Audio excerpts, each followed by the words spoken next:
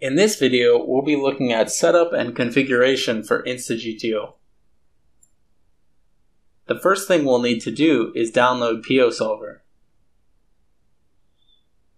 If you don't have the full program, don't worry. The free version you can download from the website works with Insta.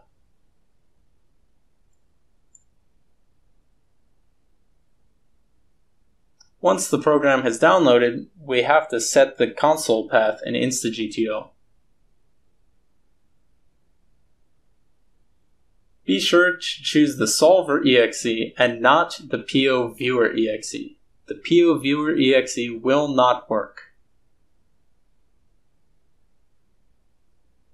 In this panel, we can set up hero names and hero aliases. We set up aliases using the word as to group players together. We can input players in a list or input player screen names individually.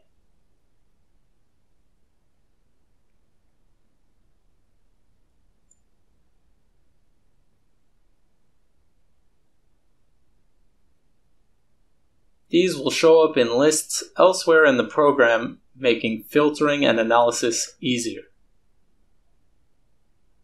Here, we can set up colors used in the program, in the GTO grids and solutions, in the graphs and charts, and for our action quality. When you're done, just close the settings and it saves automatically. Next, we'll have to connect our databases to InstaGTO.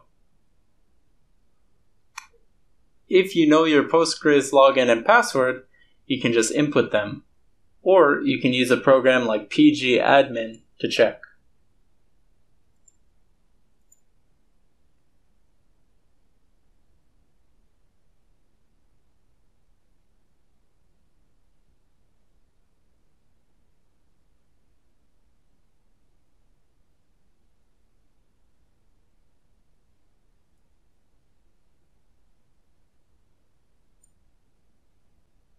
Once everything is in, you click Establish Connection. And there you go, database connected successfully. In pgadmin, you can also see the InstaGTO database. Then, we input the information again to link to our Poker Tracker database.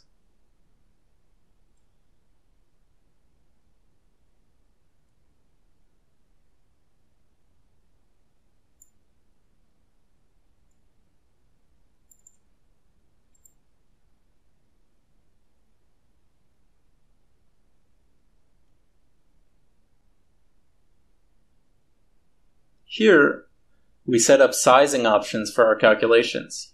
You can see the default sizes here for each player on each street. It's recommended to only use 3 or 4 sizes if you have a weaker computer, as otherwise the calculations can take a while, especially on the turn. You can also set the calculation mode. Normal is recommended. However, you can make calculations faster at the cost of accuracy, or you can choose precision, though they'll take slightly longer to calculate.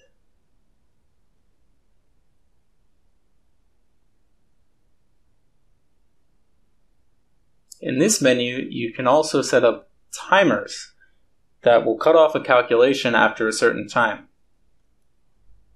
This can be especially helpful in deeper stack calculations with wide ranges and many sizes, which otherwise might take a while. However, keep in mind that a timer will interfere with calculation accuracy. Thanks for watching, and we hope this has helped you set up InstaGTO.